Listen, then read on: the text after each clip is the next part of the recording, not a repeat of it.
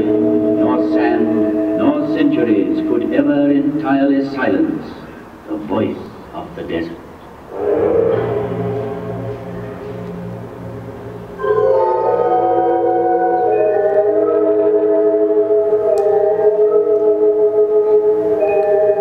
I bear witness to the will of Cheops, my father, to defy time forever. I saw Antony and Cleopatra pass, Alexander, Caesar, and Napoleon paused at my feet. I saw the ambitious dreams of conquerors whirling like dead leaves. As my motto, I chose an Arab saying, "The world fears time, but time fears the pyramid."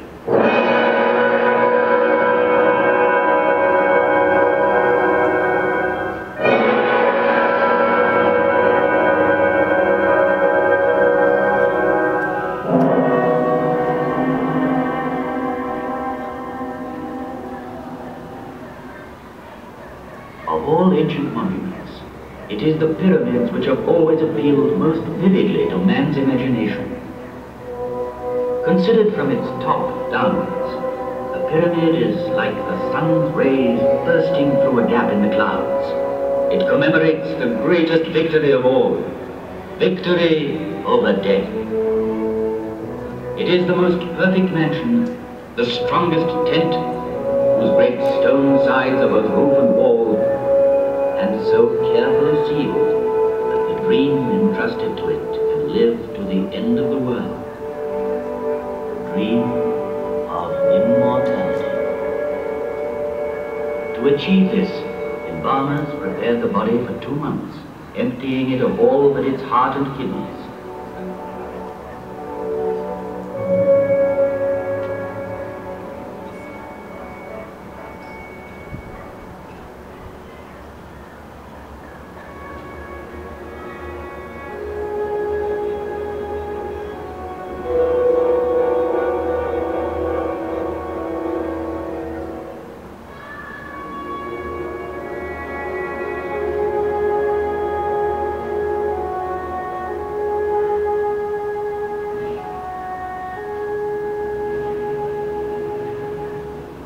Hidden in the secrecy of its tomb, attended by a whole crowd of statues, provided with all that was necessary for the journey, there in the sarcophagus lay the mummy, to be called on by the soul.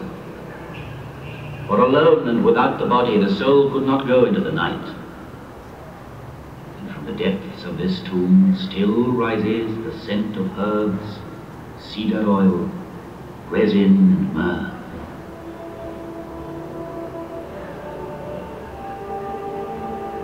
But a pyramid is also the perfect combination of simplicity and magnitude, and the interplay of the angles makes the best harmony of shape follow you. It is architecture's purest achievement, because it relies on a straight line alone. Never has a straight line been drawn to artistic skill and strength. Homage, I say, to Imhotep the learned, who was conceived as the archetype of living. Made up of 6 mastabas, it rose gradually in a broken line of steps. The idea had been born, calculations had begun, the perfect form was there.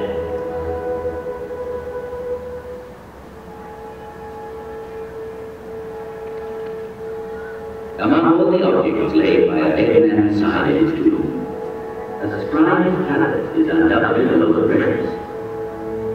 From it were drawn the hieroglyphs representing the figures which made possible fabulous calculations ordering each mounted to stone.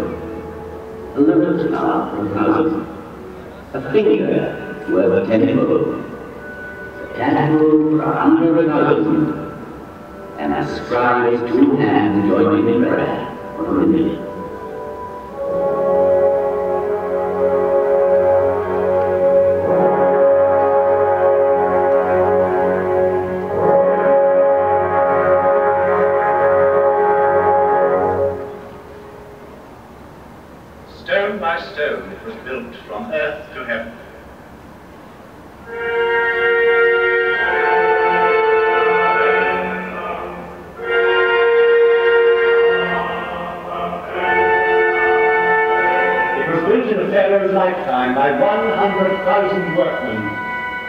united in a mighty surge of faith. Each stone averaged 2.5 tons in weight. 3 million blocks were hoisted up and laid one on the other. The finest ones of pure granite were dug up in the quarries of Aswan, whence they came by boat, carried by the flooding of the Nile. The movement of these great waters drove the farmers from their inundated fields to the plateau of Gizeh, where they joined the army of laborers and built. These stones were hauled singly on earth mounds, backed higher and higher as the edifice grew.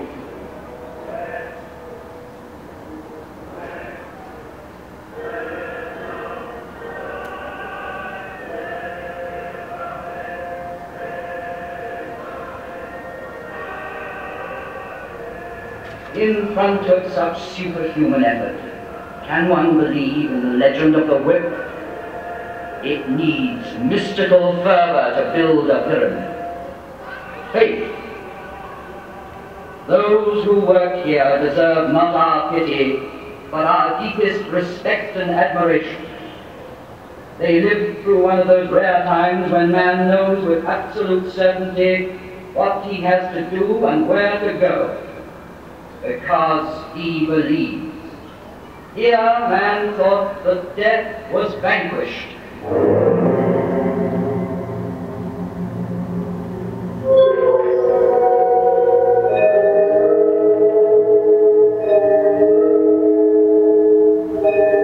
There at my feet, on this vast site, with mankind still in its infancy, walked and worked surveyors, geometers, astronomers to whom no star was unknown, engineers, architects, a whole people, while the rest of the world hunted wild beasts and sheltered in caves.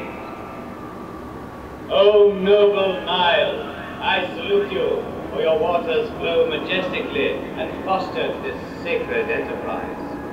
One day the desert sands invaded the fields, marshes dried up on the river's bank.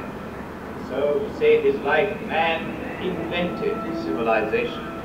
He had to contend with floods, designed dams and culverts. He came to love the earth and wanted for his grave. But soon he wished to outlive the earth.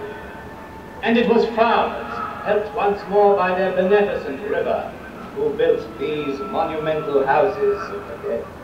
And I, Kephrun's faithful companion, saw the progress of dynasties and grave priests and the light steps of noble ladies whose diaphanous veils seemed to clothe them, yet not to touch them.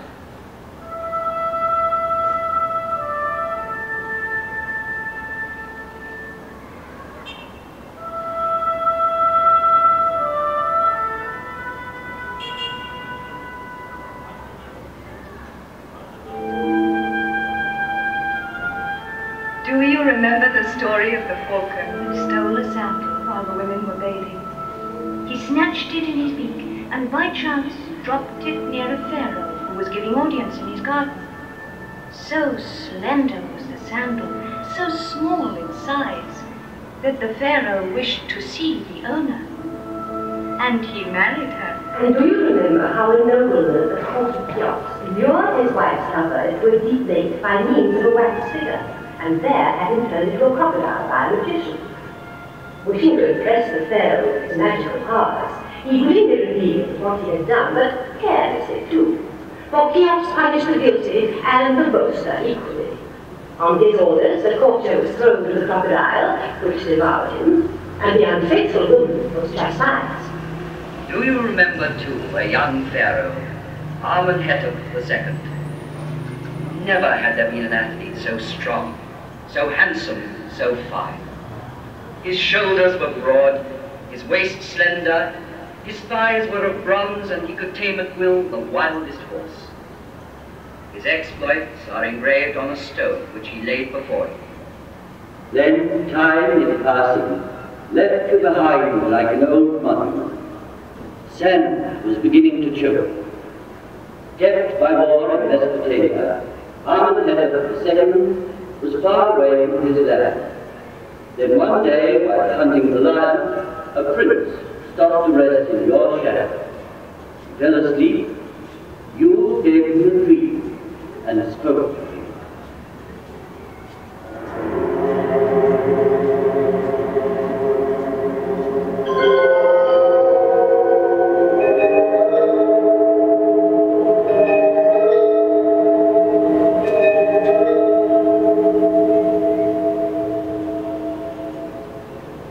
Cast your eyes upon me, my son. Listen to me, and the white crown and the red will be yours. The crown of Upper and of Lower Egypt. Yours will be the land in its breadth and length. Do you see how I am forlorn? How my body is neglected? I, the master of the plateau of Gizeh, deliver me from the sand, and you will be king.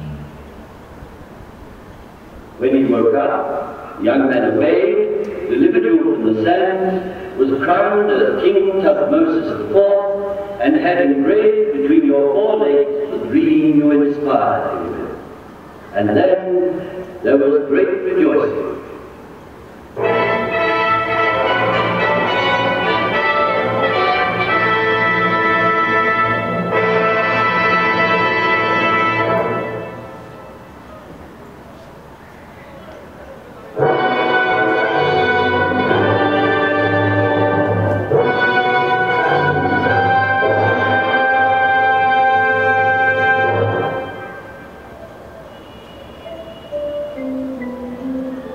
Coronation ceremonies had begun. Crowds had gathered on the bank of the Nile to watch the ritual tests of strength. Now the royal barge is coming upriver, manned by 200 oarsmen. Responding to the excitement of the crowd, they increased their